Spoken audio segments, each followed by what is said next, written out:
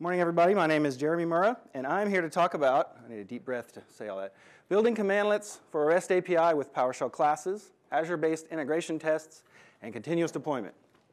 They gave me a double-linked session so I'd have time to read all of that.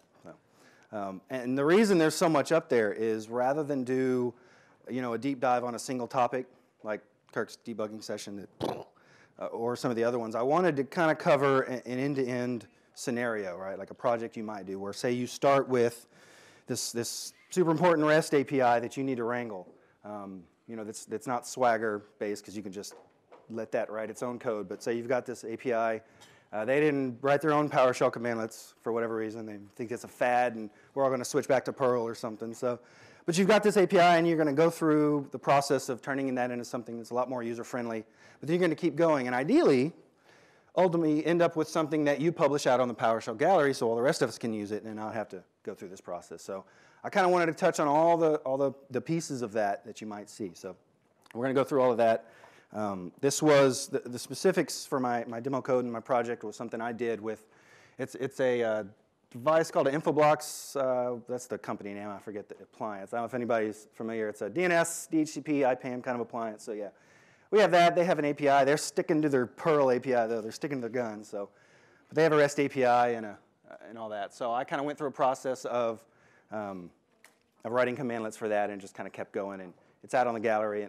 And that was super useful. So some of the stuff is specific to that, but I'm going to try to separate out the specifics of that implementation and point out what's generic to this kind of structure as a concept that you can reuse for something else. Anyway, so that's the idea. So let's do that.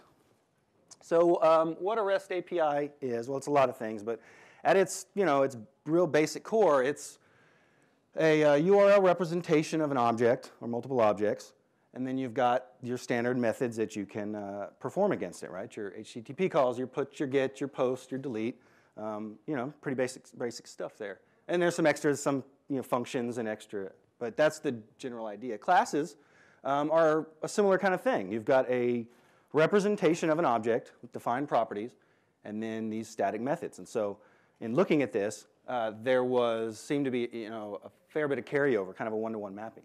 So that's kind of the genesis of where this idea came from. That and also PowerShell 5 had just come out, and I was looking for an excuse to play with classes because why not, right? So this kind of started in there.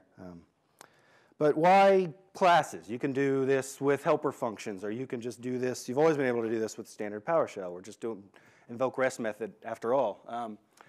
So like I mentioned, part of why I started was really just to kind of play with it, right, and try something new that hadn't been done before as far as I knew. What I found was a couple of really interesting sort of benefits to it when I started playing with it.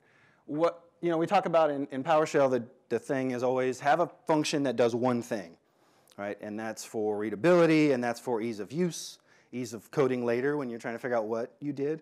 And so that's a common model, and that's really helpful. And when I started looking at doing it with a REST API and putting a commandlet, in a way, even on like a get some data of this particular type, you're kind of doing two things. You can think about it. You've got your invoke REST method, and you've got to build that URI string or that payload and do all this work to parse that data, and then send it off, and then get your return. Hopefully, instead of a 400, you get an actual return, and then you've got to do something to maybe parse that output or do some logic around it.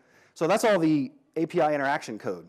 And then you've got your parameters and your input that you're taking from the users and any output you send them, and maybe some extra validation, all that user-friendly, gooey, touchy-feely stuff.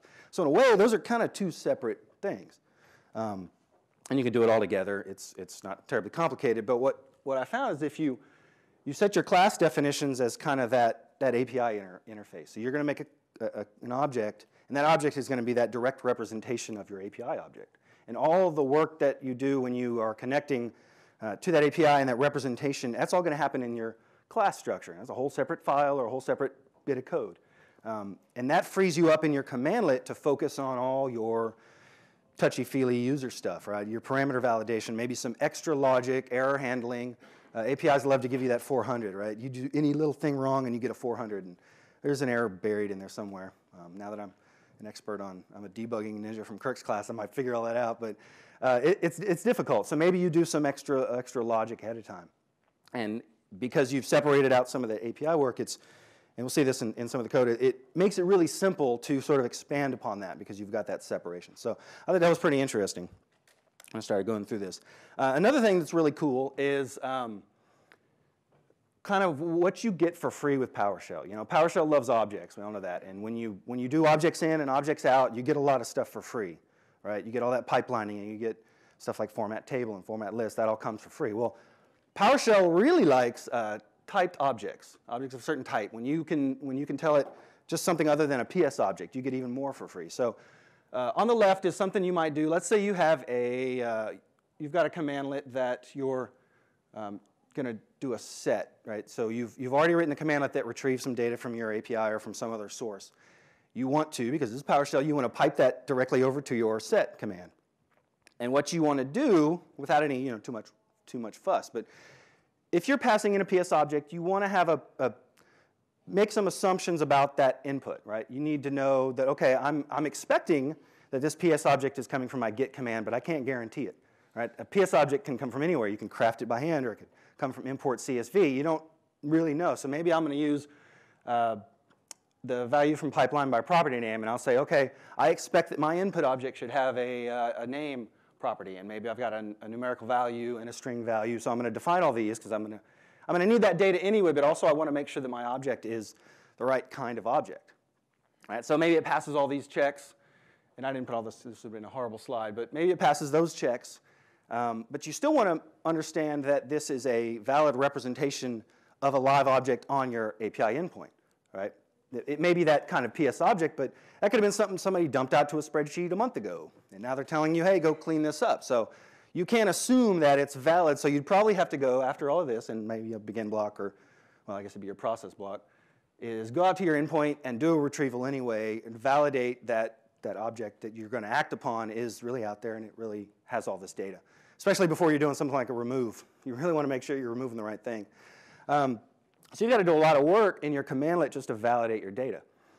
Well, here on the right, if we have our API object defined from a class structure, we've got a very specific object type. And so we can specify that on our single input object. We take the entire object in, it's of this certain type. It will only pass our parameter validation if it is of that type. And what that tells us, or gives us an assumption, right? We wrote that class definition, so we know all the properties. It has to be of that type. We know that, or we can have a good enough assumption that it is a valid object on our API endpoint, because there's fewer places that that class can come from, right? It's going to come from our class definition that did that call and retrieved that object. So, and this is not, a security boundary by any means. Somebody can just make a class themselves, and if it was an intent to be malicious, that is still going to happen, but that's not the point of parameter validation. This is to save you from causing horrible harm when you're passing in the wrong kind of thing. So you get a lot of that kind of stuff for free because you've defined the object of that type. So you can turn a whole lot of code into one line in a way, and that again frees you up to do more of the user-friendly GUI stuff. So, and then of course, because this is PowerShell and we all like having fun, why not? You never know if something is a fit for the job until you try it. That's my 5-year-old doing some experimentation of his own. They said we can't use copyrighted images, but I figure I own the copyright on that, both the picture and the subject. So experimentation, that's why we're here, right? So, all right, that's enough slides for a little while. Oh, that next is a good one, yeah. All right, so let's switch over and, oh wait, just kidding. There we go. Let's look at some of this here. Let's see, where am I at? I should have loaded all this up ahead of time. There we go. So I'm kind of walk through this here. Let me hide this. Is this size okay? You guys see that in the back? Okay. It's horrible up here. These tiny screens killing me. Okay. But so this is your basic, what a class might look like.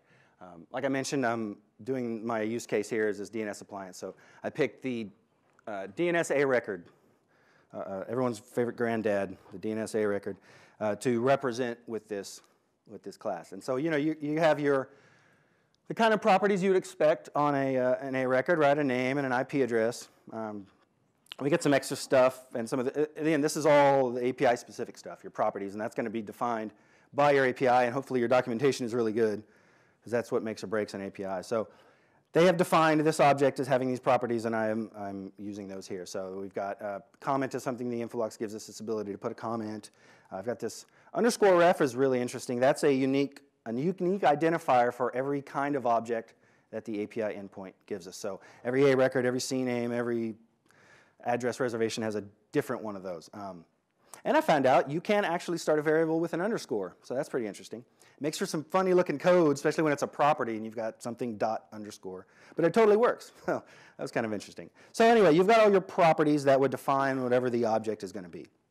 And then you've got your constructors here, which is really just like the new method, right? This is how you, when you are instantiating an object from this class, these are the properties that you need to build the object. And you can do some really complex things here or not.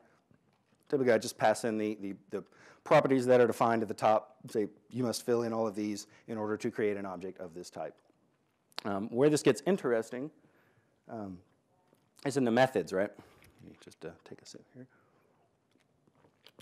So we talked about, an API has your CRUD, your create, your read, your update, delete. Those are primarily your 4 methods of interacting with an API.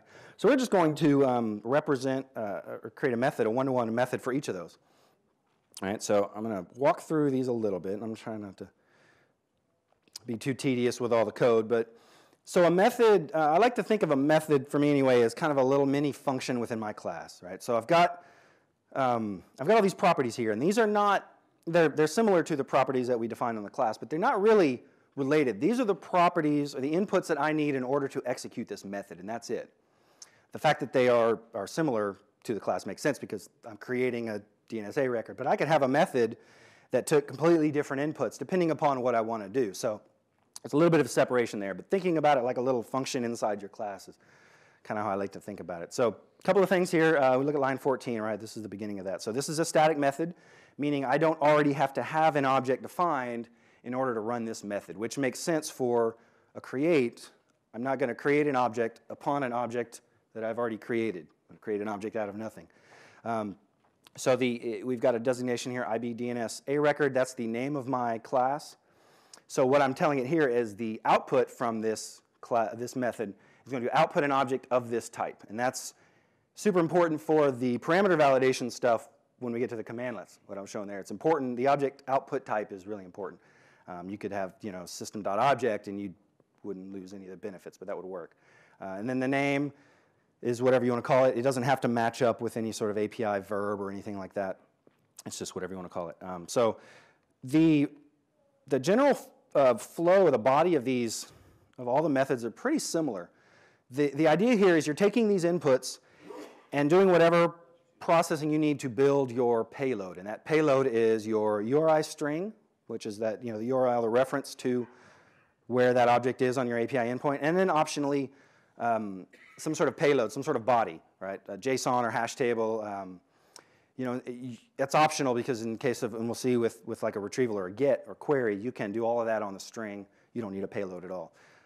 For something like a put or a post in this case, it's good to have. So that's kind of the pattern for all of them and this is all the work you would do if you were doing just doing this in PowerShell without classes, is you would just go through the logic of building that data set, and then you just call invoke rest method to submit it. Hopefully it passes and you get a return object, and then doing some work upon that return object, depending on what that return object is. So in this case, for different on my API endpoint, different object or different methods return different results. So in the case of a create, it doesn't actually return to me back my entire record. It returns back that unique reference identifier that I mentioned. This is this big long string. It's like a GUID without dashes, basically.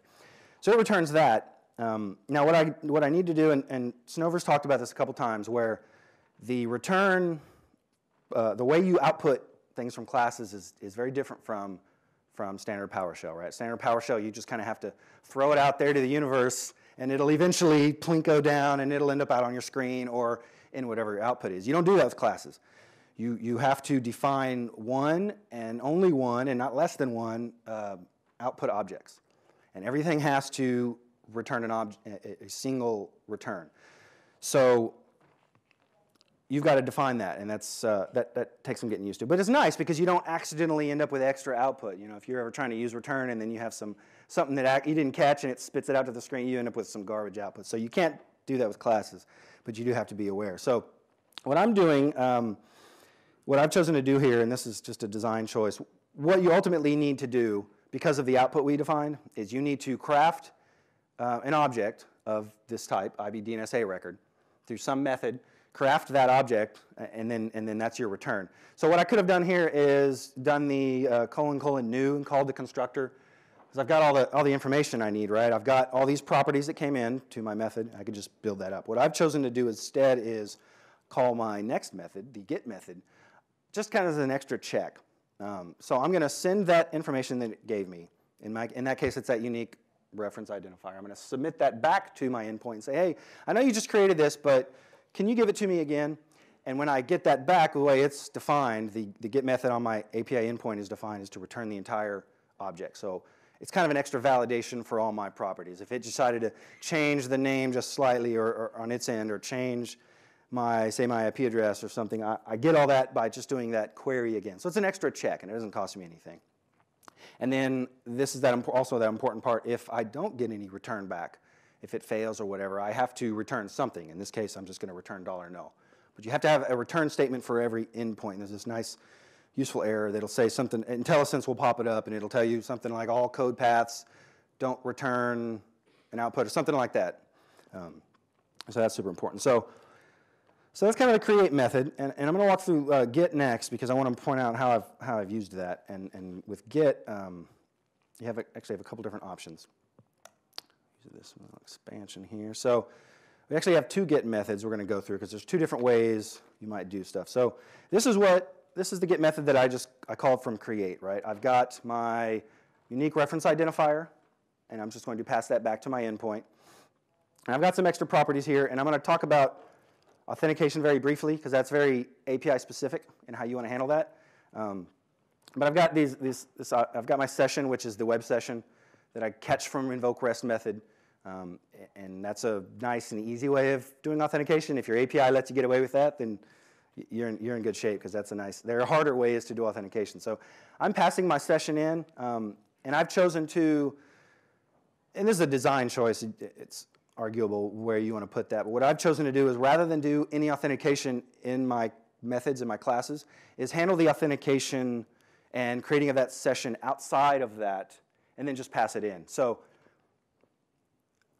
6 of one, half a dozen. It saves me a little typing doing it once ahead of time. And when I get into the commandlets, I'll kind of show you the choices I made there. But anyway, so I'm going to pass in that session is required, obviously, to have a connection. And then there's some information I use to build my URI string, that reference identifier.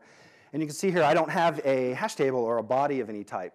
This is an option with certain methods you can just query. And again, this is up to your API. But I can just do a single URI string to get my return. And in the same way as the create method, I call invoke REST method, get my return object back. But in this case, I'm using that constructor, that new method, to craft my object. And I have to do some formatting on the IP address. But using all my return object properties, I just build that object, and then I return it or return null. Same kind of rules apply. I've got to return something. And that's great for when you have that unique reference identifier. But most of the time, you don't, right? Especially if your API didn't have that.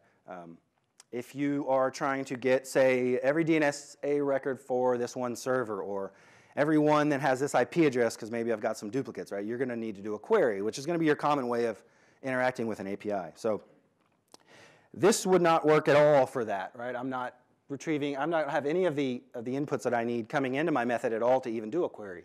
So I'm going to make an entirely new method. What they call an overload is what the developers like to call it. So which ultimately is just another method with the same name. And so I'm doing the same thing. I'm doing a get, but I'm doing it in a completely different way with a completely different set of inputs. So rather than try to just have one big one and do if this then that, I'll just make a whole separate one. So it flows more logically because it's a different kind of operation. It starts out similarly. You see this is also a static method because, again, we don't already have an object. We're getting a new one. Now, there's a little thing here with the output. Notice it's IBDNSA record, but it's that collection notation, that extra set of braces. And that's important because in this case, we are returning potentially more than one object, right? Because you do a query. With that unique reference string, you're only getting that one record. With this, you're potentially getting more than one. And because of the way classes handle outputs, and because of the way we want to be able to do parameter validation when we're wrapping commandlets around this, that's super important to have. It's got some weird little quirks, and I'll show you that in the demo. It gets kind of weird, but that's important to have. And again, it's a get method. So it's the same kind of thing. And you'll see our properties, we've got a whole lot more coming in, right? We've got our name and our IP address and comment and zone and all. These are all things that we could potentially be querying upon. And that's defined, again, by our API documentation. They have said that we can search by all these things. If they didn't allow us to search by something, we just leave it out. So there's a little more work going on here, but it's the same kind of thing. We're taking all those inputs and just building up, in this case, just building up a very long URL, adding each property. Now, the interesting thing with classes and why we have this laid out the way it is none of these input properties are optional. You have to put something in there. You know, with some of the .NET stuff, you can kind of get away with like comma, comma, comma, comma, comma, and skip a bunch of stuff. You can't really do that here with PowerShell classes. At least you couldn't when I wrote all this. So you've got to pass in, if you don't want any of those values, you pass in a $null. So instead of comma, comma, comma, comma, you've got comma $null, comma $null, comma $null. And that's ugly. But since we're wrapping commandlets around this, we don't have to worry about that. Users aren't going to see that. But I have to assume that some of these are going to be null. So I just do a bunch of ifs, and if the value is in there, I'm going to append it. And that's building the structure of that URL. Yes? Maybe I'm missing something. You can't do default values? You know, I don't remember. I don't know that you could when it first came out. Okay. Yeah, that might have changed. But yeah. Now I could do more overloads if I wanted to make some other assumptions. You know, I could skip that out. But again, since I'm not putting this in front of users, I'm not trying to make it pretty in this case. So, yeah.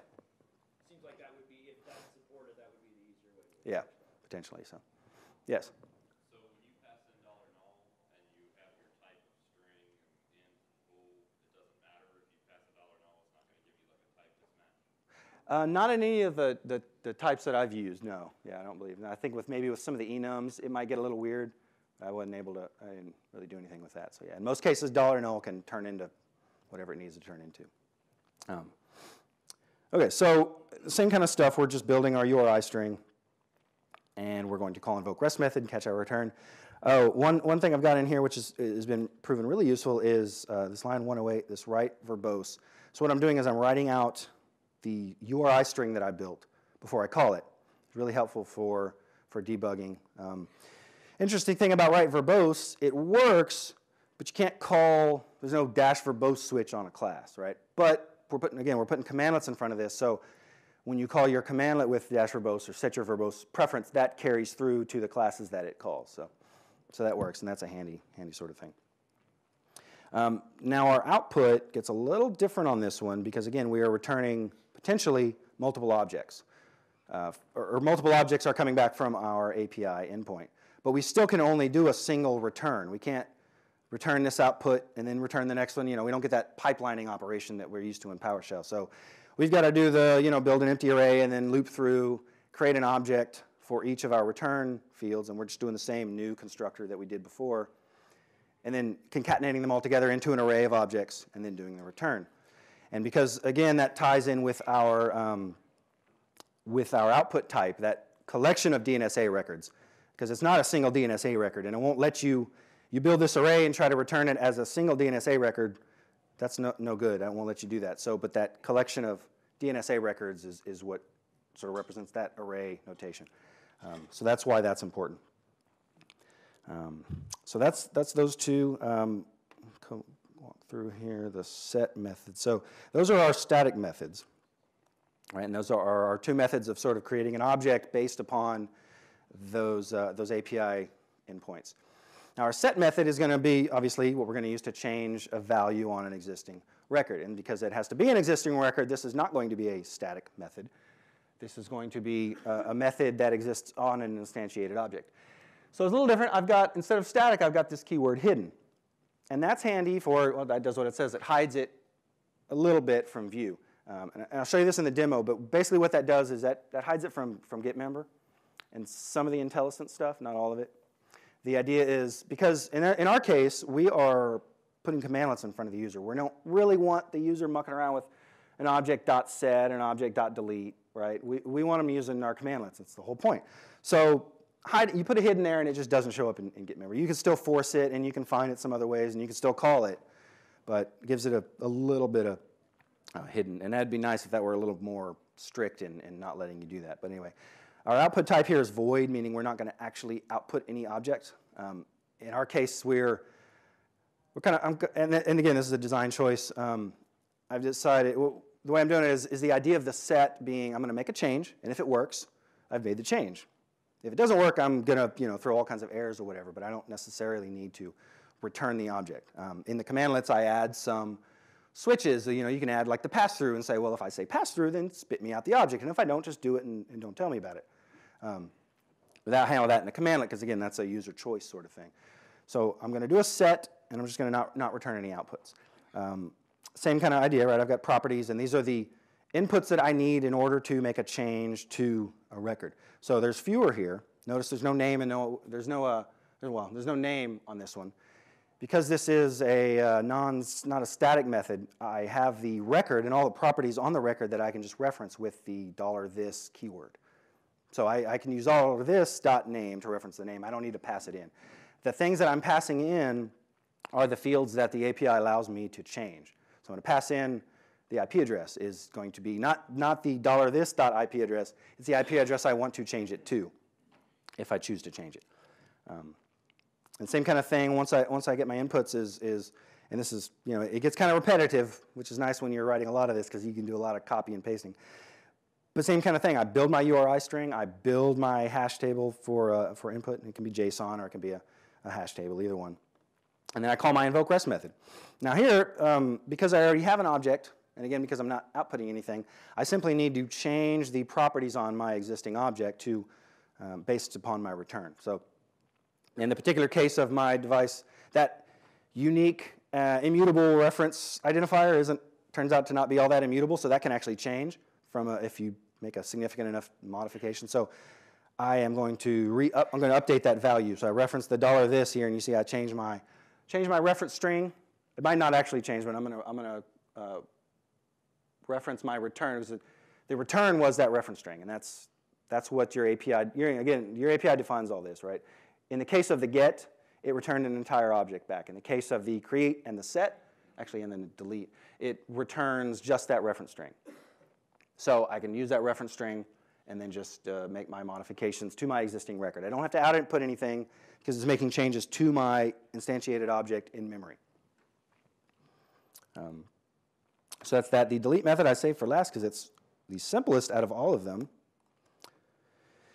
That's it. You simply reference the URI of the reference string. That's how you reference the URI of an object, and just call the delete method of invoke REST method in your delete method defined in your class.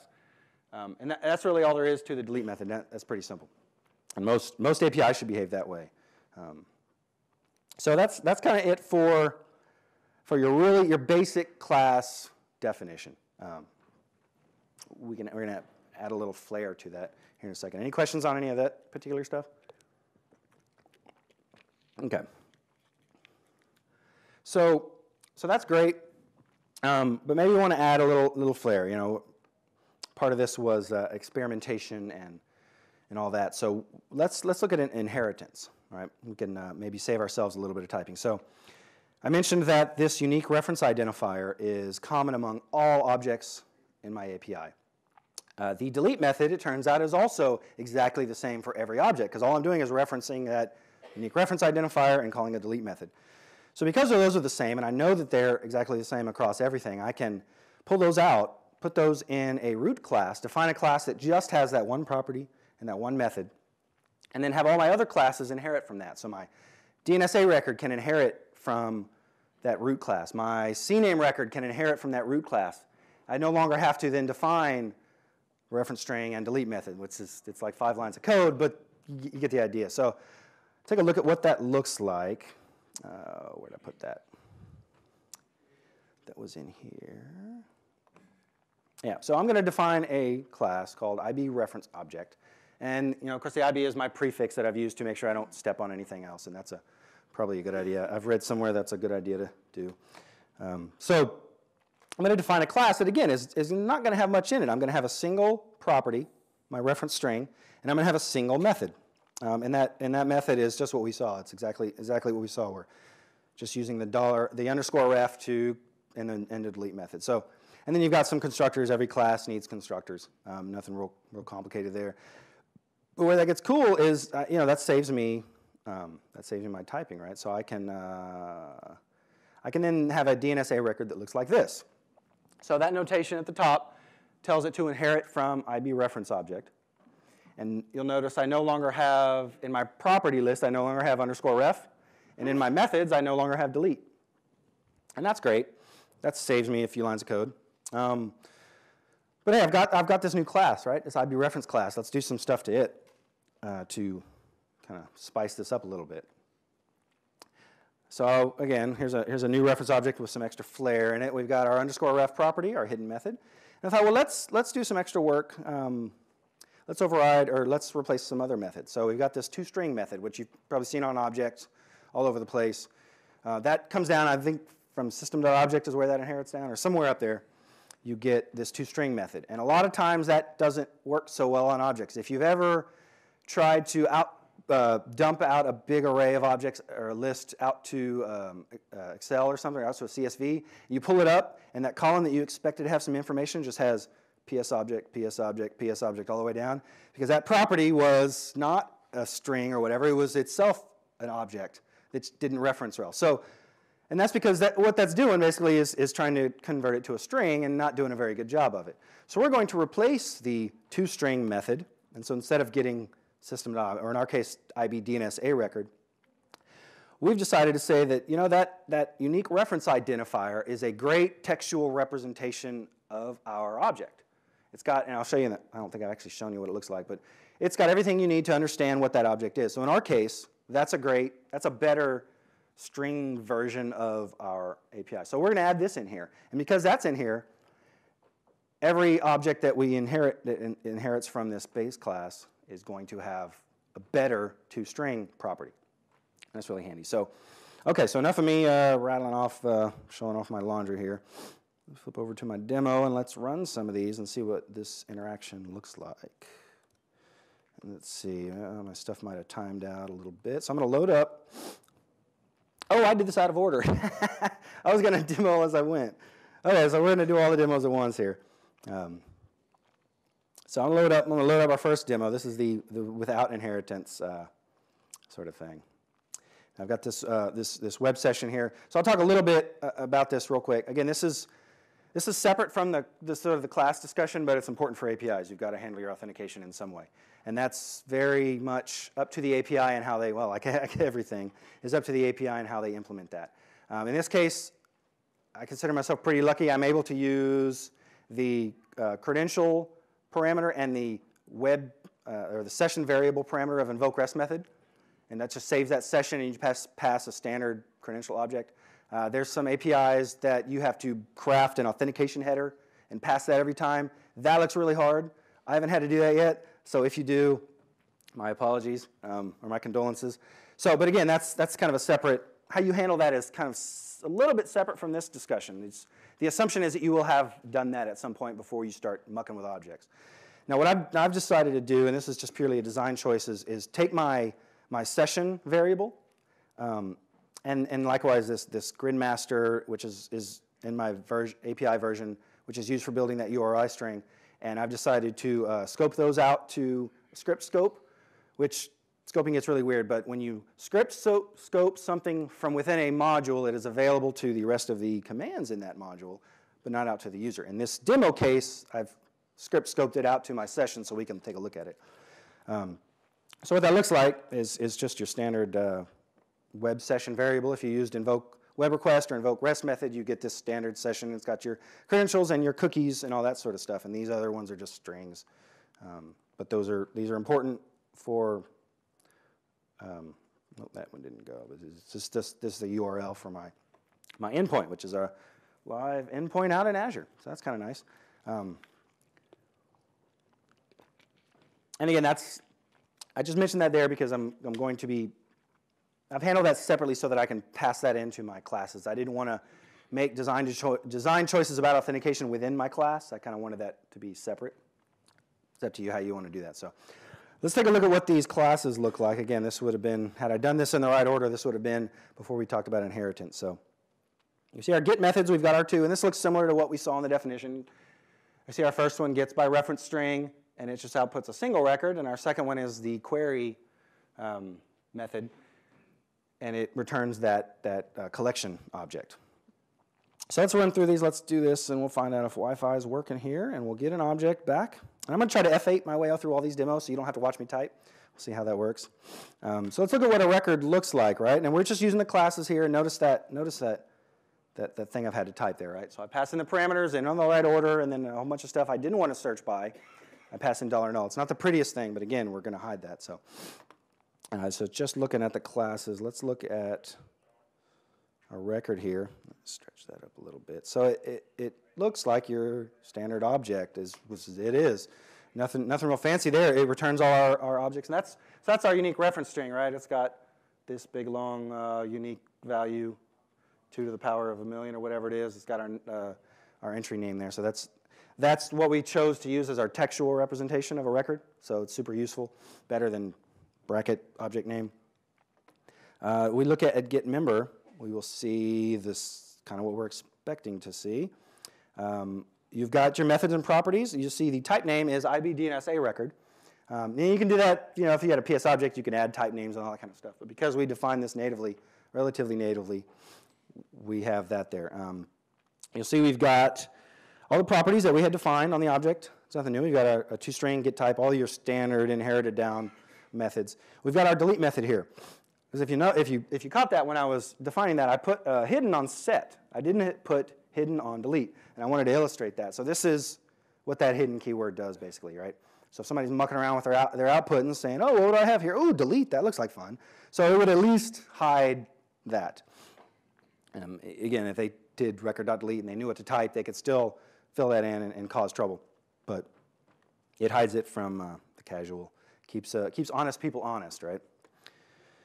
So now that we have a record, let's look at our non-static methods that we can look at. And I want to point these out because this is where things get a little weird. So record.set. Well, that's not our set method at all. That's not at all what we defined. That's some garbage. So what that is actually telling us, this is part of that weird thing with it being a collection. That's the set method on a DNSA record collection. What I need to reference is the set method and the delete method on an object. So I'm going to look at the first object in a single item array or collection, and that is the set method that I expect. I don't know why that is. I'm sure there's someone here who can explain that. This is like some complicated developer stuff. So if you know the answer to this, come see me. I'd love to get more info. But that's something also to be aware of. But again, we're going to hide all that from the user so they don't have to worry about that. And then delete is the same kind of thing. So I'm going to fast forward now. This is where I would talk about inheritance. We're going to see some of the inheritance benefits in action. So let me load up those here. So let's go get a new record. We're going to do a couple things here. We're going to get another record. We're actually going to get the same record for server 1. The same record I got for $record. Should have called that record 1. That would have made more sense. Anyway, so I'm going to get that record. But again, this is the new class definition that I just created with inheritance. So it's the shiny, polished one, right? And then I'm also going to get the same element using that's my new reference object, my base class. And you'll see what I'm passing in is that record2_ref. So I'm getting the exact same item from my API endpoint, but I'm defining it as 2 different kinds of classes. So we can see what that looks like here. So I'm going to load this up. I'll load that up. So let's look at ref record. And you see it only had, if you remember, it only had the one property, _ref. And that's all we see. Pipe that to get member. same kind of thing. I don't have any methods. I fixed that delete, put a hidden back on delete. So you don't see that, but I've got underscore ref there, and that's it. My record 2, which is the same object on the endpoint, is of the DNS record class. So it has all the properties that we expect to see, and that's all on how we defined it. If we look at record 2, get member, so we've got all that. I fixed that delete, put the hidden back on the delete, so that's gone from there, and that looks just like record 1. Now, we added that toString, right? So let's take a look at what that looks like. Again, for this method, we have to reference the element within the array. So if we look at that, see now we get, well, I'll show you in a minute. We get the that reference string as our output, and that's a much better visual representation of a string object. So I have this here, so I want to point out that is not a recursive sort of thing, or retroactive, I guess. Record 2 was instantiated after we modified our class definition. A record is still that object we instantiated before we added inheritance. So if we look at its toString, it does not benefit from that new, and we get the old IBDNSA record. And so that's an important thing, is it's not some sort of global, all-encompassing definition. What you define, and when you instantiate that object, it is an object in memory, like any other variable, and properties and methods are defined on it at the time that you create that class definition, or the time that you instantiate it. Okay. So now I'm back in the order that I was initially intending on going through. So let's look at what commandlets will look like wrapped around this, right? We saw there's some, with that bracket 0 bracket and the get method, some of those are not the prettiest user-facing things. If you're like me and you're the PowerShell guy in your office, you have a hard enough time getting people to run commandlets, much less getting them to run. No, you just run the class and make sure you put 7 nulls, and then you put the 1, and you'll be fine. And that's never going to work, right? That's where I work. That would never work. People just kind of go cross-eyed and probably pass out. So let's look at what we can do with commandlets. So I'm going to walk through these real quick and point out, again, like everything, these get kind of repetitive. But I want to point out a few things in my stuff here. So the get record, our get method, we had 2, right? So we had 2 methods of retrieving data. We have get a single record by this reference string, and then query my endpoint for anything based upon all these different query parameters. So we're going to do the same thing in our commandlet, but through the parameter method. So we're going to do 2 parameter sets. One is going to be by ref, and then one called by query, which you can call whatever you want, but that's the idea, is we're going to make because we only want to call one method or the other depending upon what the user is looking for, and that's where parameter sets come in. So we've got a parameter set that allows us to pass in our reference string, and we got that down here, our underscore ref, and then everything else is this by query. So these are all the properties we could potentially query by. Notice none of those are mandatory, because we don't have to query by anything. We run a get without any query strings or any query filters. We just get everything back. You'll see I've got in here at the top gridmaster and credential, and that's part of building that web session. So this is where I've put that. Rather than put it in the class, I put it in the commandlet. The idea here is, yes?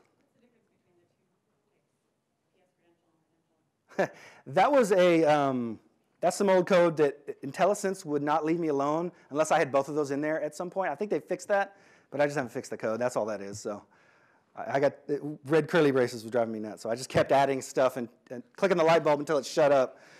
And this is what I ended up with. So it works. I don't know what it's doing, but yeah. So what I'm doing here is allowing for a new web session, right? So you pass in your credential, you pass in the gridmaster that you want to connect to. The way I've set it up, and this is all purely design choice, right? I didn't want to type. I started out typing that every time. Every command I would run, I would add in credential and gridmaster. Tab complete is your friend. That got to be not good enough. So what I've done is, if a web session, and this is why I script scoped this stuff. So if a web session already exists in the script scope, I will just use it, and that's why these are optional. If there is not a web session, or I pass in a gridmaster and a credential, it will create a new web session in the script scope. So the next command I run, I can leave those off, and that's been super helpful. I'll show you a little bit of that. But again, the authentication stuff is just weird. It's kind of separate from the class stuff. It's important, but you've got to do, you know, a lot of it is design choice and how you want to handle that. So again, so we've got our pile of parameters. And again, we're doing, we'll allow pipelines for our reference string, because you have a pile of those you're trying to query. And so this is my begin block. This is the web session stuff. It's in all of these, but I'm going to only walk through it once. But here's the idea is if I have a script scoped, or if I don't have a script scoped session, and I do have the grid master and credential parameters, I will create that web session. If I have nothing, then I'm going to bomb out and say you got to log in first. Anyway, so that was how I chose to handle that, so I only have to type that once. Or, optionally, create that web session before I start doing anything manually with this new IB web session, which is an option, right? You can authenticate ahead of time and then run your commands. So I kind of merged all that into one big user-friendly thing, which part of that thing, that separation of code is because this is the user-facing stuff, I'm free to add those kind of elements, which is the place for that kind of stuff in my thinking here. So not a ton of stuff, but that's just kind of a general bit of code.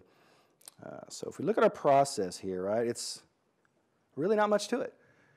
I've got 2 parameter sets for my 2 methods, and if it's one parameter set, I call that method, and if it's the other parameter set, I call the other method. All the API stuff and all my return objects is all handled by the classes, and that's it. I could catch the return and I could do some stuff with it, but it's already the kind of object I want to output anyway. So super short, super simple, which has kind of been my theme for all of this, right? Keep everything nice and simple. I like simple code. It fits almost fits on one screen, which is kind of my criteria for writing scripts. But the thing here is if you want to get complicated, if you want to add more complexity, more robustness to it, you're not starting with 200 lines of code that you're then trying to add functionality to. So I mentioned earlier, you know, if you dealt with APIs, everything likes to return, they love to return error 400 when anything isn't just right. So in the case of a DNS A record, if you're trying to get or query for a record in a zone that doesn't exist, you won't get that message, you'll get an error 400. If you're trying to query for, and in my case, if I try to query for too many records and it's past what the API allows, it doesn't tell me that I've asked for too much, it gives me an error 400. So because I've got such a simple script here, what I could potentially do is add more code ahead of time, maybe check for the zone. If I define a IB DNS zone class, I can do a get on that zone property ahead of time and check that it exists. And if it doesn't exist, I can give much better feedback to the user about that. So, and then maybe not even query for the A record. So, but this is the place for that sort of stuff. This is where you could expand upon all that user-facing stuff. So that's super simple. Let's see, what did I put next? I think I put remove next because that was pretty cool. So yeah, remove. This is where we get into some of the parameter stuff that I talked about in the beginning. And it makes it super simple, almost too simple. It kind of feels like cheating.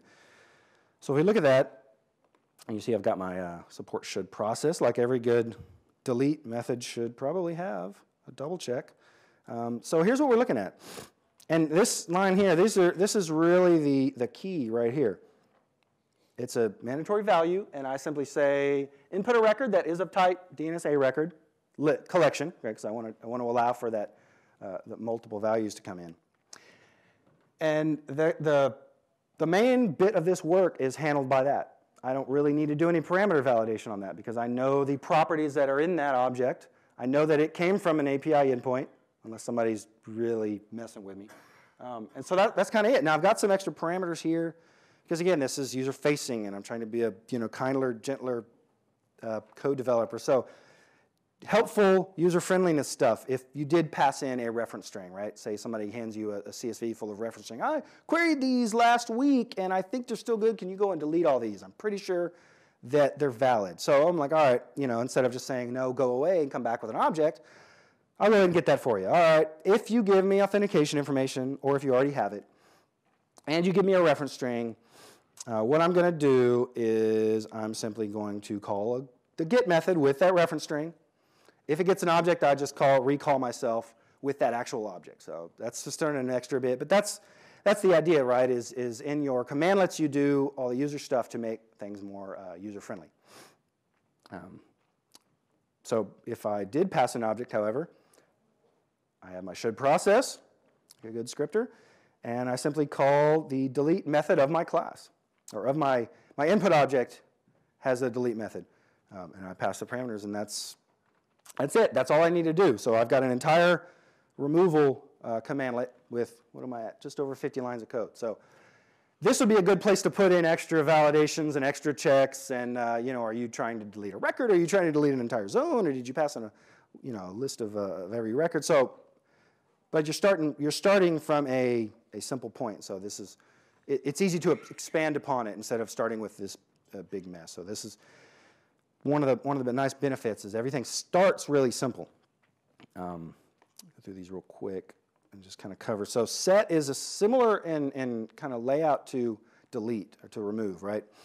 I'm going to expect an object or a collection of this particular type of object that handles all my validation. If you give me a reference string, yeah, I'll take that and I'll go and query for you to be nice.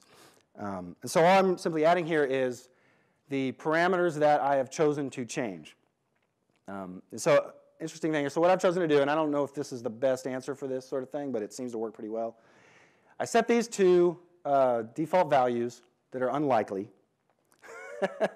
And then what I have set in code is if these values are changed from those unlikely default values, that tells me you want to modify that property.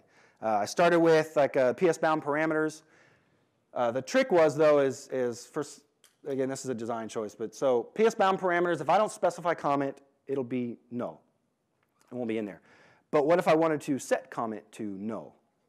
All right? I can't pass null to comment because it'll just be null. So I'd have to add a whole other set of parameters and say maybe a switch. Do I want to change the comment? Yes. Okay, what do you want the comment to be? And then I've got 20 parameters instead of 10.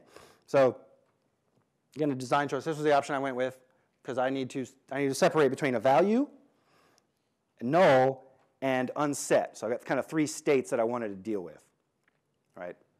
And so that was how I chose to do that. But again, where's my process block? Oh, there it is. That's weird. Okay, so the way this looks, same kind of thing. If you give me a reference string, I'll go do a query and get that for you and be nice. If you have changed any of these values, so this is where I check for that change from the unlikely value. If you've changed any of these values, I'm going to call a set. Now, I chose to call a single set, and this is mostly for simplicity, a single set method for each value. You could change the IP address and the comment and the TTL all at once. You could. I chose to do them individually. And that's just purely a design choice for simplicity, right? To make that easy. Otherwise, I'd have to say, oh, well, set the one or set the both or whatever. But again, that's kind of it. It does that set. I added the pass-through, and this is the place for that because remember the set, the way I wrote the class, set does not output anything. It just does a set, and then it goes on about its day. So I've added the pass-through switch so it will return the input object as it's been modified, if that's something you want. And that's the place for that kind of thing, right, is in the commandlet. So we're doing on time here. Should be good. Let's see. I think I had the create method, which isn't terribly exciting.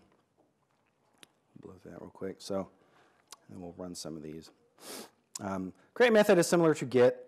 All right, you're just passing in optional authentication information, name, IP address, all that. Does that create? Yeah. And same thing. It's you simply pass in the parameters, and then it runs the method. And there's no. I didn't write any extra validation, but if you were going to add extra checks, right? If you're going to create a record into a zone that doesn't exist, you're going to want to check for that zone first, probably, and do error handling and all that fun stuff. And this would be the place to do that because it starts really basic, which is kind of I wanted to lay out this scaffolding of a super simple example and to show how basic this can be and how easy the code can be. So those are the 4 commandlets. And I was going to mention, I chose to, again, for simplicity, to do a single commandlet for a single operation on a single object, which is why I have 4 commandlets for one class. You could do, if you had multiple classes, you could do one big complicated commandlet for all your gets, and then do dynamic parameters to decide how your inputs are going to be, and that's a big nightmare. But again, that's the thing with the code separation is once you've written your classes and you've defined that mapping to the API, how you call those classes is completely independent of that. You can have 4 commandlets, you could have 1 commandlet, you could have whatever. You can reference those from other commandlets, right? If I were going to call the zone class from my arecord commandlet, I can do that because I've got those sort of elements defined, and I'm not, if I change how I want to do this, I'm not rewriting everything. So, and you get that functionality with helper functions or something like that, but the idea of having things distinctly separated helps for code development. So let's switch back over to our demo. Any questions, by the way? I know I'm kind of rattling through this kind of stuff. Might be too fast. If I'm going too fast or mumbling or whatever, just throw something at me or holler. But I've got a lot of stuff to kind of go through. Oh, we're supposed to hide that. You're not supposed to see that yet. Okay, commandlets. So where's my thing? There we go. So let's look at what our end result is, right? We've defined our classes, and we've done all that work for our endpoint. And we've written our commandlets to be a better interface. And so we're going to expect commandlets to behave like commandlets, right? So I'm going to do a query. This up a little bit. Now, in this case, I did a query for name server 1. I actually have, this is on I pre-staged this like a cooking show. I pulled something out of the oven that's already been cooking. I've got 2 records here, right? I've got 2 records for server 1. They've got different IP addresses and different comments. But it's 2 records. So if I looked at, if I saved this to a variable, and it would just be that array of objects, just like any other commandlet. When you output, I could pipe that to. Actually, let's do that, right? If I did pipe it to a table, you get a table view, right? So all the stuff you expect from objects, that all works the same. So let's do an additional query where we can query from multiple values simultaneously. So we're going to get server 1, the other one, not both. So that's that 1 record, and that returns. And again, behind the scenes, this is still that collection of records because of the method that we chose. It's got only 1 element in it. But the users don't care about that. I get an output. I could pipe that to FT just as well, or output CSV or whatever. And that's cool. So let's create a new record right quick just so we can mess around with that. And that works exactly how you would expect that to. I got my should process. So I get kudos for writing good code. You should always have one of these, by the way, if you're writing commandlets that do anything. And there we go. It creates a record and outputs it and just looks like everything else. It's an object of that type. So that's fun. Let's cause some damage. Let's do some pipelines. So I'm going to do my get DNSA record for server 1, which remember there are 2 of them. I'm going to take each one of those, pass it across the pipeline. This is like any other commandlet that you would write, right?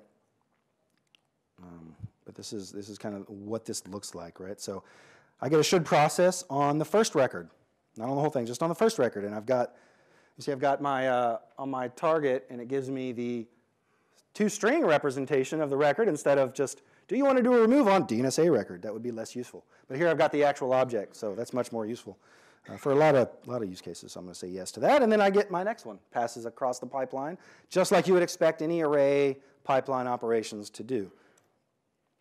And that's it. So that's all kind of standard stuff. Same with set here, right? Let me run this. Nope, I don't want to move that down. There we go. So if I run this, right, I get that server 2 record, right? And it's got a comment of second record. Very unique and useful. If you saw that in production, you'd be very happy that comment was there. So I'm going to change that comment to something that's arguably not much better. So same thing. I'm going to pipe, just like remove, pipe it to DNSA record. The only thing I have to specify is the comment I want to change it to. Everything else comes across the pipeline in my piped object. I get my should process. And now if I look at my object, I have my updated comment. So that all works exactly how you would expect commandlets to work, with not a lot of extra work, and in my opinion, a much cleaner sort of structured way of putting your code together. It's readable, it's understandable. Anytime you could put a script on one screen and not have to scroll through a million. Of course, I should probably add more comments and verbose logging and all that kind of stuff. That would make it a little bit bigger, but it starts out very simple. We're good on time there. So any questions about any of that stuff before I flip to the other half? No? Okay. You're all either asleep or interested, one of the two. Okay. 12 o'clock, yeah, we're good. So that's great, and you're going to do this, and in my case, I've got, at this point, with my one object, I've got a single class definition and 4 commandlets. If you're like me and you like to separate all your scripts out into individual files for ease of coding, is what you see, you've got something like this. And then you're going to add, kind of do a rinse and repeat operation. You're going to go hit the CNAME record next. And you're going to do the same kind of thing with changing properties around for CNAMEs are obviously a little bit different. And then you're going to hit PTR, and then you're going to do fixed address, and then you're going to do whatever IPAM or DHCP leases. There's no shortage of objects on your on a typical API. So when you're done with that, you're going to have a folder full of stuff. And again, what we talked about is that's great, but what we want to do is make that useful for everyone. So let's talk about now how we're going to go from a folder full of scripts and class definitions, PS1s, to ultimately a module published on the PS gallery that anyone can download, import, use, update. Let's get back and do some PowerPoint, because that's what we're all here for. See if I can do my fat magic hotkeys here. All right. No, maybe? There we go. Okay, that's where we left off. So let's talk about the release pipeline.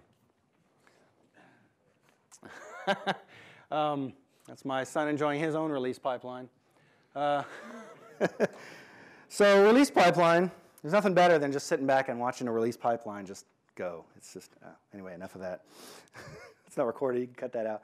Okay, so release pipeline, you hear people talk about it. Build, test, deploy, or source, build, test, deploy, right? So we're looking at that. We want to do that, and of course we want to automate everything, right? So let's look at what that might mean in our case, right? So build. My thinking on build is let's, at the end of a build, let's create something. Let's create a tangible thing that I can interact with, right? So I'm thinking I'm going to make a module, right? So I'm going to create my directory structure. And next one's kind of contentious. I like to concatenate all my script files into one big PSM1. I know people like the dot source. That's cool too, if that's, if that's what you want to do. I don't know if one's better than the other. People like to argue about that on the internet because it's the internet. I might make some change or create or make some changes to my module manifest. If I'm going to go to the gallery, I'm going to need to have all my metadata for that. Versioning information would go in there. If I'm using external help, if I'm using Markdown, I'm going to turn those into that horrible, worse than XML mammal thing. And I'm going to use Platypus because I don't want to do that by hand. So if I'm using inline help, that wouldn't be something I would need to do. But those are the steps I would define. And at the end of my build, however I've chosen to do it, I have a module in a folder that I could take and copy and give to someone, and they can import, and it works just like any module would. So that's my build. Deploy is pretty simple, right? I want to deploy it to the gallery. And since I've done all my work in build, that's actually relatively trivial.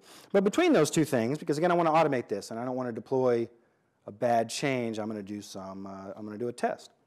All right, so I'm thinking, okay, I'll fire up Pester and do some tests, and because I want to do these in an isolated fashion, thinking, okay, well, everything is local until invoke REST method. And invoke REST method is where I leave, and I go out to my endpoint and do stuff. Well, I'm not going to assume I have an endpoint.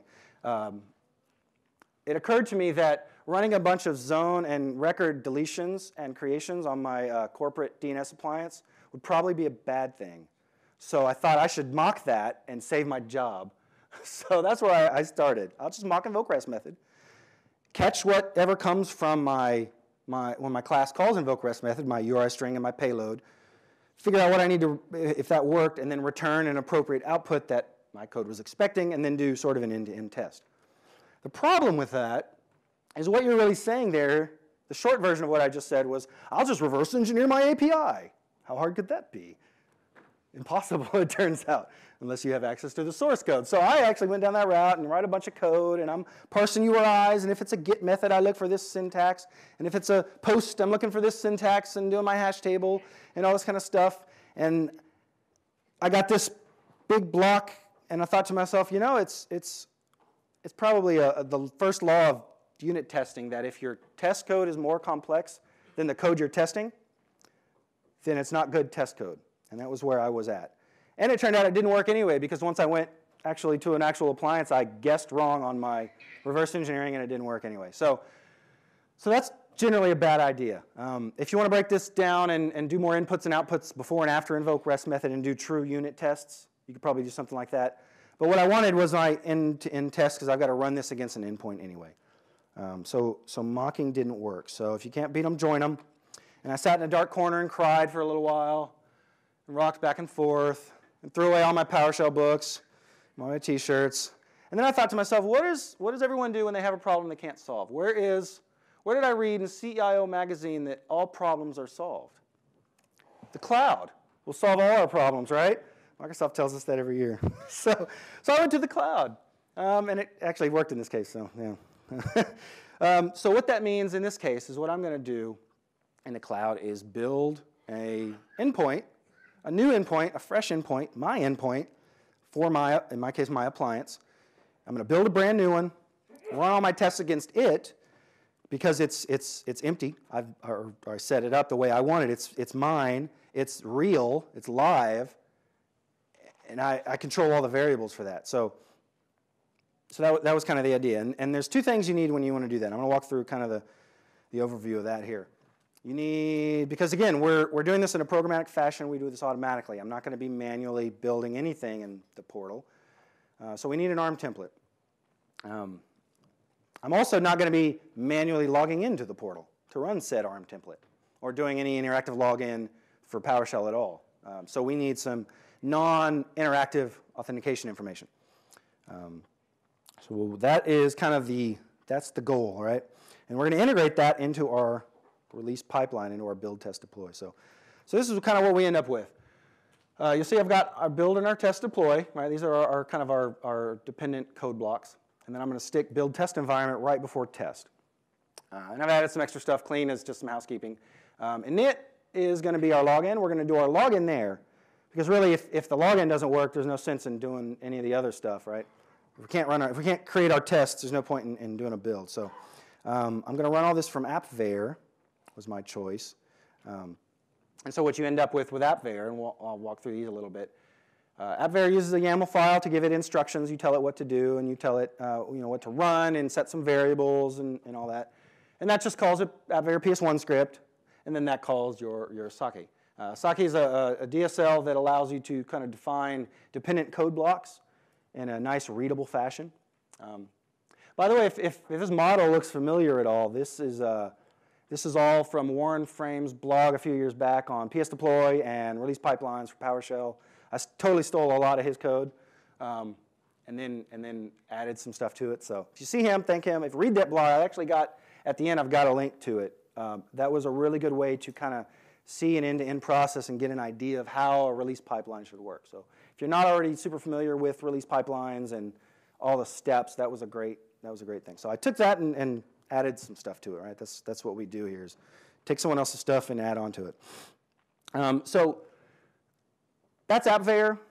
You could do the same kind of thing with Jenkins or with Squid or Octopus or whatever, or potentially locally, right? Maybe I'm doing local development on a new feature. Maybe I'm adding the CNAME record. And before I go production and maybe accidentally deploy an unfinished thing to the gallery, I want to run some local tests. So maybe I'll add the well-named build.ps1, and that's just going to be a local script that will allow me to call the exact same production script. So I'm going to run the same build. I'm going to run the same tests, which is handy when I'm doing development on a new feature on this other branch. I'm not going to accidentally deploy it. You put some checks in there, but maybe I want to make sure that, okay, if it passes all these tests locally on my PC, it's still going out to the same endpoint.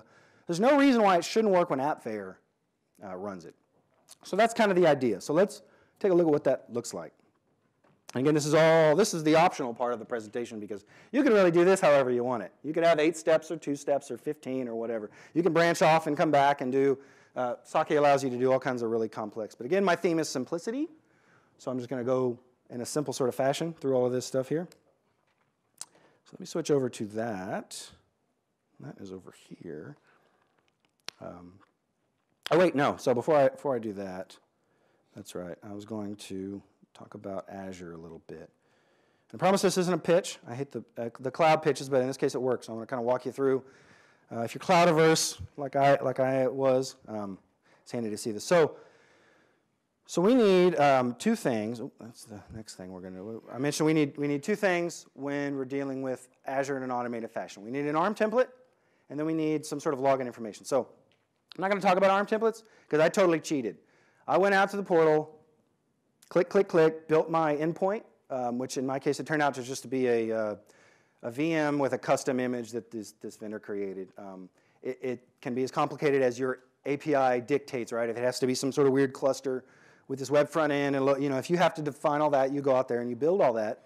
I built all that from hand, gave it a public IP address so I could access it, verified that it worked, and then I just did a snapshot.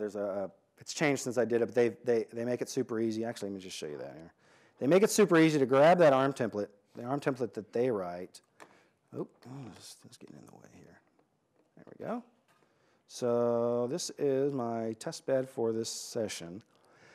So in my case, I've just got, this is just a pile of all my resources. I got my virtual machine, and then of course that has a network adapter and a storage account and a public IP address. That's obviously important, so I can get to it. So I just come up, once I get that and I manually verify that that's all working and accessible from anywhere, I can just come over to my automation script, this tab they added, and it writes the ARM template for me. It's not the prettiest code in the world, and you'll probably want to do some cleanup, but once you get it working, you don't really have to muck with that any, ideally, right? So that's the world's shortest ARM template demo, but you can dig more into that. I think there's some sessions on ARM templates that go into a whole lot more detail on that. What I want to talk about in Azure is the second half, the authentication piece, because that's kind of weird. So what I'm basically saying is I want to allow an application to authenticate automatically like a user. And in the old days of AD, we would call that like a service principal. I want to authenticate as an application. You kind of have that here. So what we're going to do, we're going to go to our Azure Active Directory. And you don't need a complicated, fancy corporate P2 whatever. See, I'm using my On Microsoft, which is the free one they gave me when I logged in, and it's a free trial. Oh, what did I click on? Oh, I went back. Okay, mouse. So I'm going to come in here and what they call app registrations. I'm going to create a new web app to do my login. And this gets in all kinds of weird OAuth and application. We're not going to really do any of that. We're just creating an application so we have a security context on which to authenticate. So let's come in here, new application registration. And again, what we fill in here matters very little. You want to give it something that you can find later. And I've done this a few times. So we'll call this Infoblox DNS appliance REST test. Something unique.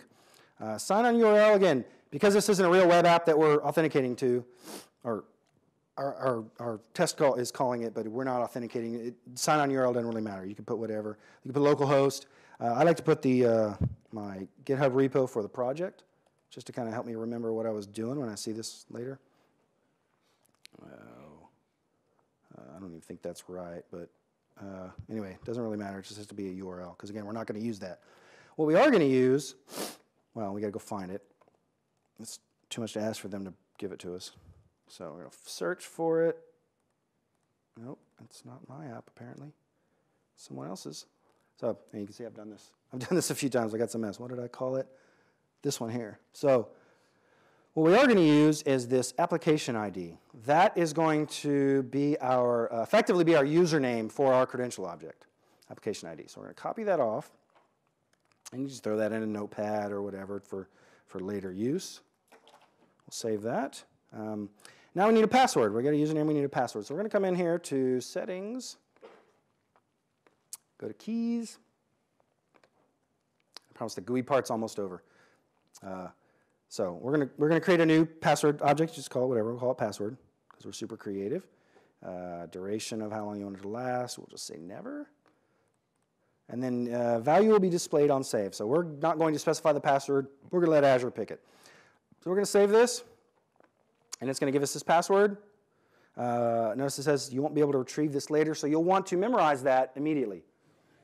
Or I guess we could, for demo's sake, we'll just copy it out. But I would totally memorize that if I wasn't doing a presentation. So you're going to save that off. Let me memorize it. So now we've got our username and password. And we can stick that out in appveyor. We can stick that in wherever. Of course, it's a username and password, so we're going to talk about how to obfuscate that. We don't want to put that in our source control. That's out on GitHub. Or Azure login on GitHub is probably a bad idea. So, all right, so that's enough of the fancy web interface. And that's great. But anything, just about anything you can do through the Azure portal, you can do through PowerShell. So let's do it through PowerShell because that's way more fun. So I've already done the interactive login here, I think, unless it timed out on me. We'll find out. So when you do these, we're going to do the same thing. We're just going to create an application registration, username and password.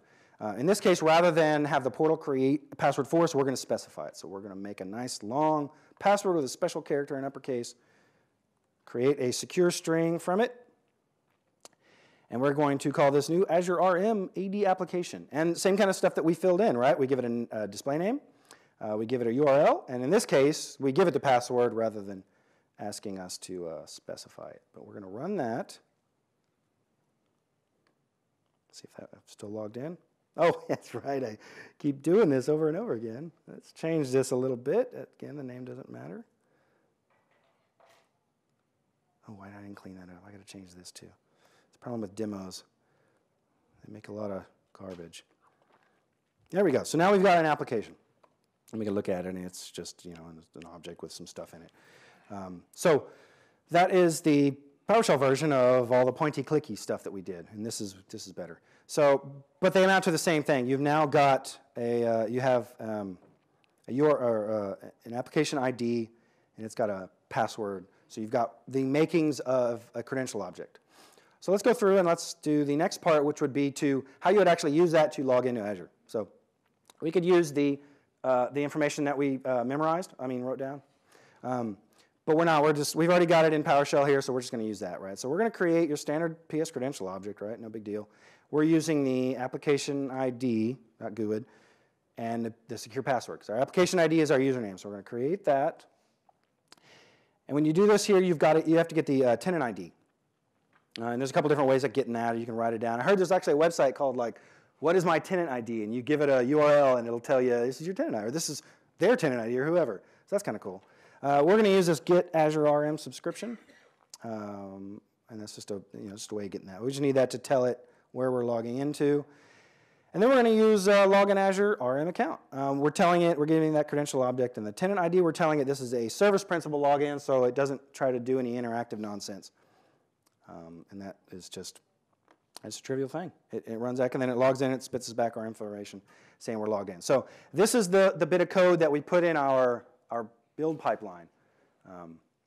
We obfuscate our password, obviously, but this is the code. This is completely non-interactive. So What do you use for obfuscation? I use the appveyor encryption.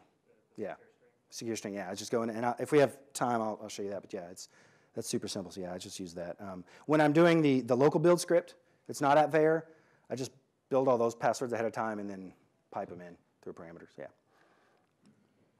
Let's see, where was I on that? Yeah, so I'm going to walk through what this kind of looks like, just to kind of give you a look at how that looks. So start with appveyor. So this is the appveyor YAML file. If you haven't seen this, let me expand all my stuff here. Yeah, well, let me expand it all. So the YAML file is just a basic instruction set for appveyor to kick off. When you create an appveyor account, you tie it to your GitHub account. And so I'm giving you a couple things here. I'm telling it if I have a commit message that says updated README, don't do a build. I don't need you to do anything. Just go back to sleep. I'm only doing a build on the master branch, so I can do commits to any other branch without worrying about it kicking off a deploy. And then the rest of that mostly is environment variables. That's kind of its method of passing information along to the build server, because this is all running on their build server, which is just a PowerShell session out on their server. So I've got my module name and my resource group, and that's used when I'm developing, spinning up my Azure environment. I've got an admin password, which of course I want to obfuscate. So this is what that looks like. You get this secure string, and appveyor provides that. It encrypts it with your account, so it can always decrypt it. And it does a pretty cool thing when you use this secure password string method. when it runs its build system, and if it uses that password in any sort of visible way, it keeps track of that, and it'll obfuscate, so you get a bunch of stars on the output screen. Unless you do like right host password or something stupid. But it'll protect it keeps itself from screwing up, and then, you know, lets you kind of do your own thing, but it takes a little effort. So, you know, and I've got all kinds of stuff encrypted. I encrypted my tenant ID just for fun, and my app login is one I already made, obviously. My PS gallery key, of course, is important. You don't want anyone deploying as you, so we just add all those in there. But again, you got unencrypted variables, encrypted variables. They're treated the same way. $E and $V:, these all show up as environment variables when you're running your scripts. You just treat them like environment variables. And then I'm telling it to just run this test script, right? You can do a build script and a test script, and you can let appveyor handle those stages. I'm just calling one script and letting Saki handle all my ordering of my steps. You can do that kind of however you want. So that's going to call appveyor PS1, and all I'm kind of really doing here is setting some variables to other variables. The reason I'm doing that is I don't want I don't want my Saki script to be tied directly to appveyor, right? Because again, I might use Jenkins or something, or my local build script. So this is kind of a shim script, because I don't want to reference appveyor build folder in Saki, because I can't use appveyor build folder if I'm not using appveyor. So I have project root and artifact root and module version. I import some modules that Saki might need to run. Obviously, I need Saki installed to run Saki and Pester and Platypus. So I just install some modules, because again, at the end of the day, a build system is just a PowerShell environment spun up that you're running scripts against. And that's really all a build system is. So I'm going to call invoke Saki and give it my script. It's going to walk through that. This is what appveyor is running. And the way this is laid out, oh, that didn't minimize. I was going to do a whole big pretty thing here. Let's see. I didn't do it. Hold on a second. I got this new extension called Fold. It's really cool for auto-folding stuff, except when it isn't, apparently. So, and I wanted to kind of have this view because I want to show the layout. So domain-specific language, it uses this concept of a task, right? So they do a sort of an inverse thing. Default always runs. And I say default depends on deploy and clean test environment, which is my last one. Of course, deploy depends upon test, so it's going to run test first. And then test depends on build, et cetera. So it runs in a top-down fashion from a bottom-up dependency. Kind of weird. But that's kind of the idea of Saki, and you can do branches, and you can do all kinds of extra dependencies. I didn't need anything too complex, and for a basic PowerShell module function, you don't need anything too complex. So let's see. So init, I mentioned I do my login there. Oh no, I'm going to use my hotkey here. So I check if my build system is appveyor. In my case, I'm doing appveyor and local. So if I'm doing a local build, I'm just going to use an interactive login. So if my build system is appveyor, I'm going to do my non-interactive login that we just saw with our credentials. And notice I'm referencing Azure app login ID as an environment variable that was encrypted. But through appveyor, I don't need to do anything special to tell it to decrypt it. It just handles that. Same with my password. It just handles that. And then this is what we just saw. We log in with a service principal login. I do that first because I don't want to bother doing anything else if that fails. It's all going to go south from there. Clean is just some, when I'm running iterations with a local build, you got to delete some folders. So let's look at build is that's what I was talking about with, I want to build a module. So this is all my code to turn a pile of PS1s into a usable module. A couple things in here. One that's really been useful is the versioning. So appveyor will give you a build number, and that's an exposed variable, environment underscore build number, something like that. And that will increment every time a build runs. So what I'm going to do is I'm going to use that build number in my module manifest as the version number. Just automatically increment. So that way every time I do a deploy to the gallery, it goes up by 1. If I want to change my major minor version manually, if I'm like, oh, this is so much better than the last one, I'll make it 1.2, I can do that. But this helps me not worry about unincrementing or having versions step on versions. That's all just automatic. So that pretty works. If I ever get to whenever that number rolls, I don't know what's going to happen. I don't know if that rolls at 99 or 999, I don't know. But I'm only at like 50, so that should last me for a pretty good while. So that's one of the things I'm going to do with my update module manifest. Is I'm going to take, I've got a static module manifest that has everything you need to run that module. It's pretty much, most of that information is static, right? I update the copyright because I kind of feel like I should, I don't know. And then I have some variables there.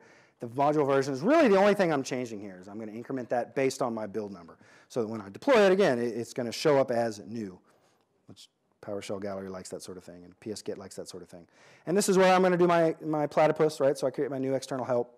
If you're doing external help or markdown help, that's important. Have that. So that's all kind of done, and if that works, Sake looks at errors. If any of these bomb out or throw an error, the whole thing will stop. The dependency is sort of depends upon build, but really depends upon build not failing is what it's actually saying in the shorthand. So next I'm going to build my test environment, and that is my Azure deploy basically. So I've already done my login, which presumably if I've gotten to this point that passed. So build test environment is two things really. I'm creating a new resource group based on an environment variable I set with a location that I set there. And then I run through, there's this command, it doesn't do a whole lot, test Azure RM resource group deployment. Oh, those names, jeez. That's going to do some basic validation on your ARM template, give you a reasonable chance that it might work. So errors still get through, but that's something worth running. So again, I'm checking that passes, and then I'm going to run my deployment. Now, I have this, that ARM template that I downloaded that I let the portal write, which is just a big steaming mess. Everything's a parameters, like 800 parameters, and they're all static values anyway. It's ugly, but it works. So you can clean that up if you want or not, or just close your eyes and pretend it's not too bad. So I'm going to pass the resource group, obviously, to put it in. There's my template file, my Azure deploy JSON, and I just save that in my source control there. There are any number of parameters I could pass to it. The only thing that I want to pass to it, really, because nothing really changes, but I do want to pass my password to it. Because again, I don't want to put a password in my ARM template any more than I want to put a password in the rest of my code. So I'm going to pass that password, and I'm going to let appveyor decrypt that admin password. And that's going to happen all kind of behind the scenes. So that's going to deploy my Azure environment, and that takes about 8 minutes. So that's not bad. It's going to look for that status, that provisioning state. So if that's succeeded, it's then going to continue on. If that fails, of course, it's going to stop because there's no reason to run tests against an environment that doesn't exist. My tests are just your standard pester tests. And so that's just going to gather some data and run invoke pester. And the way I've organized the tests, I won't go into that because we don't have 3 hours. I wrote a lot of tests. It's kind of embarrassing. But the idea there, because I now have a full environment, I can do full tests. I don't need to test this piece or this piece. I can just say, create a new DNSA record with the name of server 1. Get the DNSA record. Is the name server 1? Okay, good. Is the IP address what I said it should be? Good. Okay. Now take server 1 and delete it. Did it delete? Yes. So I test the creation, and then I can test the deletion, and in between that, I can test all the querying. There are 2 server 1s with an IP address of whatever. And again, I don't have to do anything really complicated because I just have an environment to run against. I'm not really doing weird unit tests. I just run the full thing. Okay, and so that's that. And then deploy is really is pretty straightforward. If we've actually made it this far, publish module. That's really it, right? I've got my module name. It's in my environment, and then my API key is my encrypted string that I let appveyor encrypt for me. That's really all it is. And then because I'm a cheapskate, I added clean test environment, and that's going to go back to Azure like 2 minutes later after my tests are run and delete everything. Well, delete everything in that resource group, not everything else. And that's really cool. Not to get all weird and evangelize-y, but basically what I've done there is created an environment automatically, run 400 tests or some ungodly amount of tests against it in like 3 minutes, and then delete it. And so what I pay for is that 3 minutes of runtime, which they usually round down to nothing, so, which is nice. Yeah, so that's kind of that. How are we doing on time? I started this late. When is this in? 12:45? Okay, so yeah, we're about on track. So any questions on any of that stuff? Again, now a lot of this is up to you how you want to do it, and it's very much up to design choices, but I kind of wanted to point out, kind of walk through an end-to-end thing. It's just seeing that from start to finish is, for me, anyway, for me it was really helpful to see that. I didn't really get the individual pieces until I kind of saw how it all walked through. So let me show you. Sorry, yes. Can we see what the appveyor setup is? Yes, I was actually going to show you that next. Yeah, we got a few minutes. So let's show you appveyor. And appveyor is super simple. It's almost disappointingly so. But so logging to appveyor, I've logged in. You can link it with a number of different accounts. I've linked it to my GitHub account. That seemed to make sense. So this is me logged into appveyor. And I'm looking at, in this case, I'm looking at my latest build. Let me show you this here first. Right? So this is a history of all the builds that have been run. And you see over here, it has the build number. So it's pulled in. That 1.1 and the 1.2 is for me. I put that in my module manifest. Actually, I think I put it in a variable first. It came from me somewhere. And I had that, and so I control the incrementing of those codes. But then you see appveyor is doing 60, 61, 62, 63. So I'm just grabbing that. It's handling that incrementation. The message here is just whatever my commit message happened to be for that master branch. So you can see here, I added an IB lease object to handle DHCP leases and define them as a class, so then I incremented that. So if we look at one of those here, we'll look at this latest one here. Again, because all a build system is just someone else's PowerShell session running your scripts for you.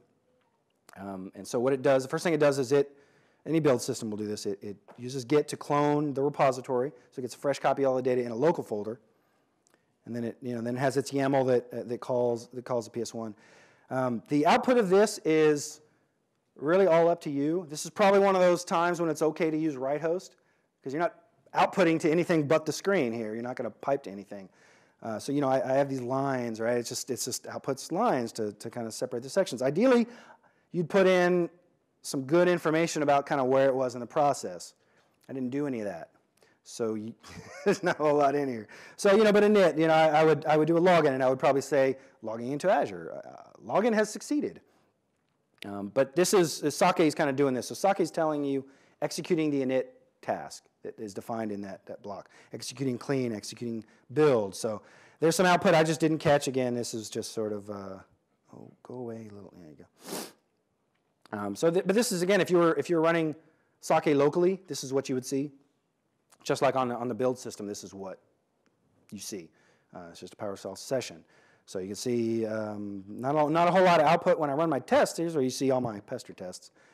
So I guess I could talk about these real quick. So I've broken these up into sections, right? So for each object I've created, like in this case, I've got this web session test and this IB view. It's an Infoblox construct, but I've got networks and DNS zones and DNS records. And so you can see I've got this, the way I did it to save myself some typing is in order to do a remove test, I need an object.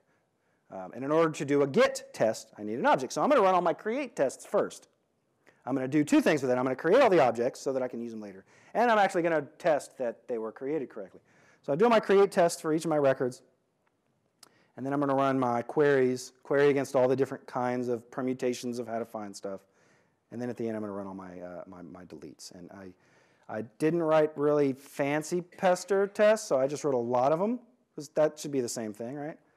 So, and then I wrote some more, and then I got tired, and then I wrote some more, and then I deleted some stuff, and I wrote some more, and then my test complete.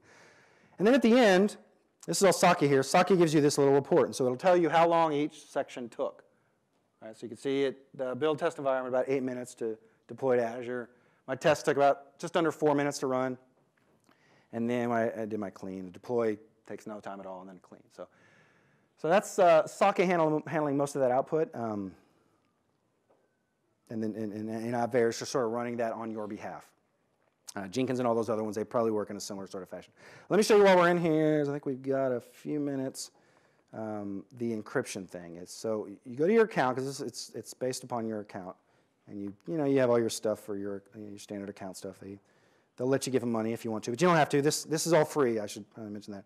The appveyor thing for a basic setup is completely free. So they have this section here, encrypt data. So you go in here, and this is just encrypting it for your account. So for any project that you have, this works. So you just put in whatever, a nice secure password that no one would ever use, encrypt it, and it spits out that encrypted value. And it also shows you the syntax for your YAML. So you can just copy and paste that, stick that straight in your YAML, probably change the name of the variable. You wouldn't want to have more than one of those. But yeah, so that's really all there is. And appveyor makes that super simple. If you're going to run a local build system, obviously you wouldn't use those. That's going to be unique to appveyor.